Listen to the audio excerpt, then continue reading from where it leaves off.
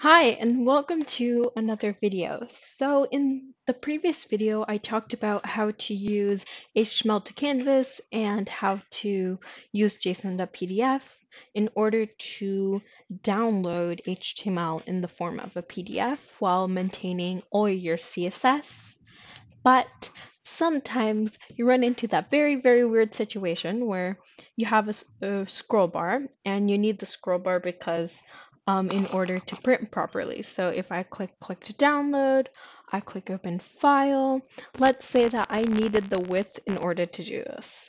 And sometimes you do. Sometimes you need the entire width because remember, if I turn this into, let's say, 100, and I only made a few changes since last time by making this all in millimeters and changing this width and height. But now if we refresh, you can see here that it is in phone view. In phone view, you can see that it turns out like this. So if we click inspect, you can kind of see here that if I wanted to download the PDF in phone view, then it turns out weirdly. So even if I didn't set my width here, and I refreshed, this would be in phone view and this would be normal. And if I always want it to be normal, then I'm gonna have to set a width. But here's the thing. If I do that and I click inspect and I click to download and I open up, it still turns out fine, but sometimes if I shake the page, I think that it's downloading too fast for you to see. But if I shake the page, then the PDF will get messed up because of the scroll bar. So there's actually a solution to that problem, and I just wanted to address that in this video. So what we're going to want to do actually is we're going to want to create an iframe. And this iframe is just going to um, link to another file. So in order to do this, I'm first going to create another file. I'm just going to call this download.html. I'm going to create my basic file, and you don't really need to care more about the specifics of this just because the user won't ever see this document. So unless they're weird and they put /download.html on the bar, but hey, that's called exploring and being curious. But what you're going to want to do is you're just going to want to create an ID, say that this is like download element, doesn't really matter. And I should probably spell that right. Perfect. And you're just going to want to create a script file. And that's really much it. So when we download, you can kind of see here that we are downloading document.getElement by id.what to print. So what you can do is that you can either move this to download.html, but if you want to display it, you probably want it here. So what I'm going to do actually is do local storage, and that is just like locally storing it on your browser. Set item, I guess materials. I don't really know. Maybe you can say download element. And you can set it to document.getElement by ID, what to print, .inner HTML. And I can actually move this above this command here if you want it to say click to download instead of currently downloading, please wait when you want to download. So I'll actually just do that really quick. And perfect. So now if you go back over here, just say local storage.getItem. What did we call it? Download element. So download element. And we're just going to set document.getElement by ID, download element, .inner HTML to local storage.get this element. So that's all we need to do. What it will do is that when you click download, this document will set its inner HTML to the local storage. And that prevents you having to use window.location.href, so you don't have to transfer to another browser, because then that like it shows the user your secret file, and you don't want to do that. So after that, what you're going to want to do is you're gonna do right. You can. I'm actually recommend it right over here, so I'll just do ID a place to put iframe, and then you can say you can do document.getElement by. Oof, that's not what I wanted. Document.getElement by ID, place to put iframe dot inner HTML, and you can set it to the iframe. So the iframe is going to have the ID of the frame. This is custom to what you want. The source is important. It's going to be the second HTML document, so download the HTML. And I think that is it. And for now, it's it for now. We're obviously going to do more with it in a few minutes, but and now that we've done this, all we need to do is get the iframe. So we're going to do document.getElement by. Oof, this is not working well today, as you can see. The frame dot content document. And what this will do, it will get the HTML inside the iframe. And this is important because you can have what you're downloading in the separate document without having to navigate there, and you can access that. And that's super helpful. And that's kind of the critical point of the iframe right now. And then we're just going to set this to downloading. So instead of having what to print here, we're just going to set this right over here.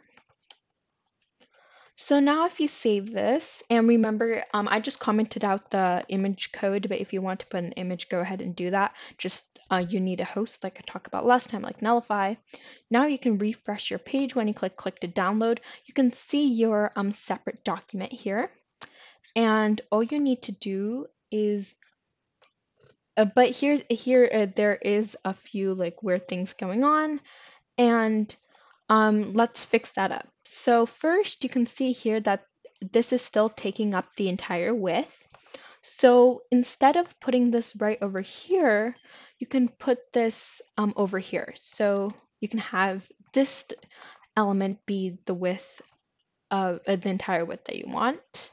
So now if I refresh, this is working fine, but if you go over here, you can see that this maintains that width.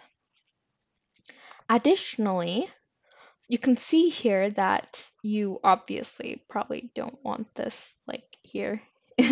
So in order to change that, what you can do is you can do style and, oh, whoops, single quotes because I'm using double quotes here. And we want the style, you can set the width to 1px, the height to 1px, and visibility to hidden.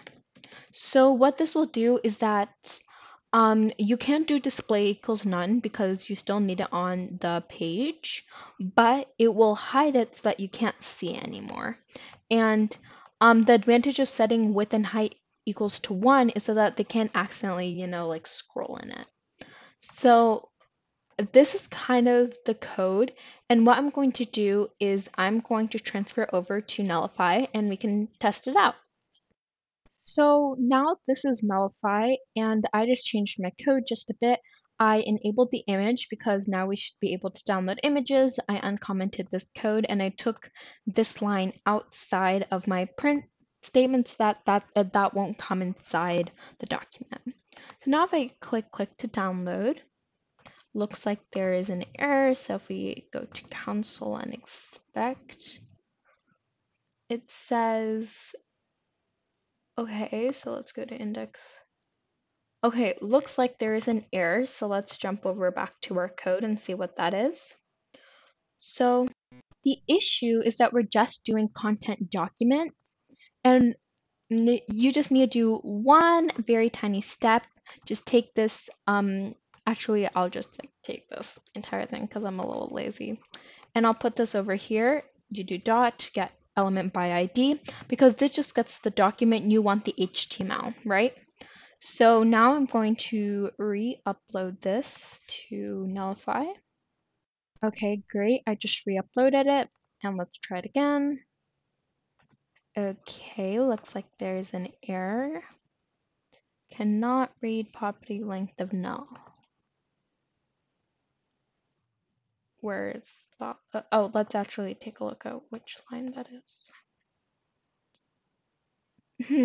Looks like it's still in this area over here.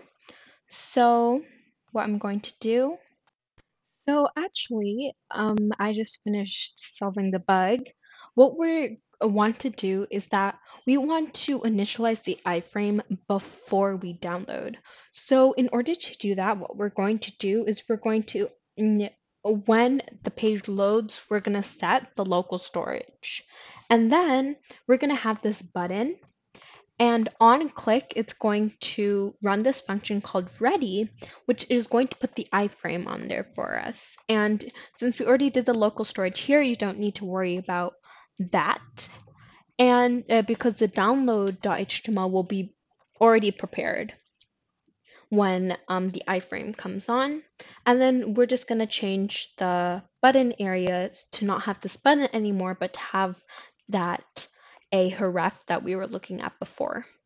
So, and then the rest of the code is still the same. We still, except for we remove that code from here, we just have currently downloading. We get the iframe.content document that gets the HTML inside that iframe. Get element by ID is getting the download element. So we can get this element right over here, and then we can proceed with downloading. So now if we run this code, we press ready, what it's going to do is it's going to initialize the iframe for us. And actually, just so that we can see that, I'll remove the visibility hidden just for now, just so that we can see it. And I'll make this like 10px and 10px. So I'm just going to copy like the old CSS so that, because I'm lazy. And I'm going to put 10 here, 10 here, and remove this.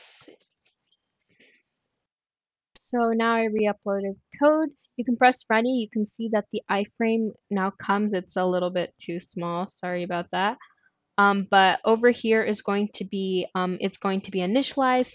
And then when you click to download, all right, looks like there is an error. Let's look at that. Tainted canvases cannot be exported. That's super weird. So, So I just commented out the image just for now, temporarily. And as you can see, if we reload the page, click ready, click to download, we get the document that we wanted. It doesn't have our CSS just because we forgot to put this link in the second page. So let's do that quickly. And then now if we re-upload the code, and I'll do that in right now.